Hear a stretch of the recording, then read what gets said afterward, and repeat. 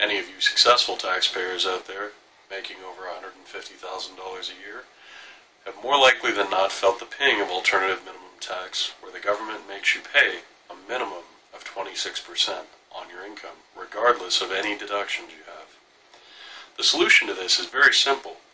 If you're paying $5,000 in alternative minimum tax due to the fact that you have a home and you are deducting both mortgage interest and real estate taxes for about $20,000 a year, by shifting that into another entity and renting that home to yourself, you will avoid alternative minimum tax.